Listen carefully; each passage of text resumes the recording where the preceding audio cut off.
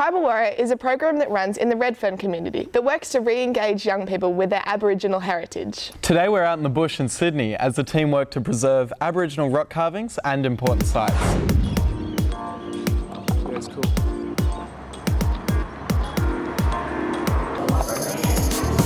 Hey, yo, man. He's the man.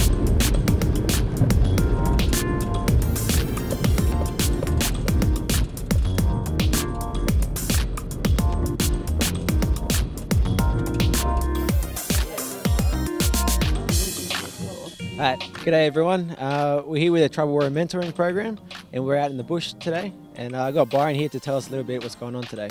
This morning we're out with a Tribal Warrior mentoring program in Redfern, and part of the growth that the kids learn to experience is to go into the bush, especially with the National Parks and Wildlife crew, to learn about bush rejuvenation and also to maintain and preserve the Aboriginal rock art.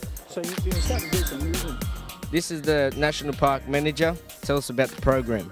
We've got a partnership program going on with Tribal Warrior, where we're getting Aboriginal youth to come out and help us find the sites that we've got on our maps, find them in the bush, have a look and see if there's any problems with them, work out what it takes to maintain them, record the sites, fix them up a little bit, get them in a condition where we can bring tourists in to have a look at this stuff too.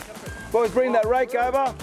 Let's get this section here done, eh? Bring some more rocks too. And this is Jeff from National Parks. Tell us about engraving, brother. Yeah, so we're on the site here at Bobbin Head, part of Coringo National Park.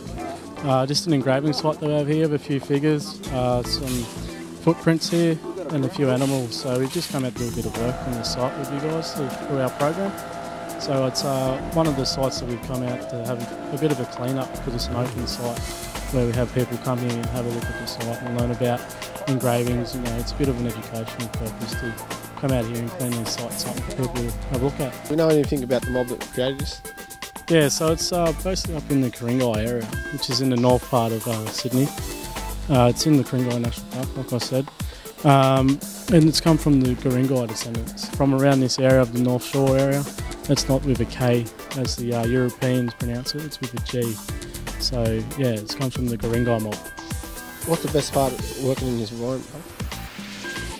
It's hard to pinpoint one thing, you know. It's pretty good coming to work here. It's, you know, you guys have probably seen the best of it, where you get to get out and have a look in the park, and the other side carries a bit of the paperwork stuff, but you know, it might be the harder side of it, but it means getting groups like yourself involved in the park and getting outside myself and having a look around and discovering these sites. You know, these sites have been here for a long time and no one's been able to see them, and we can finally record them and know where they are and look after them how they need to be looked after. Thanks for your time, Jeff. All right, thanks, brother.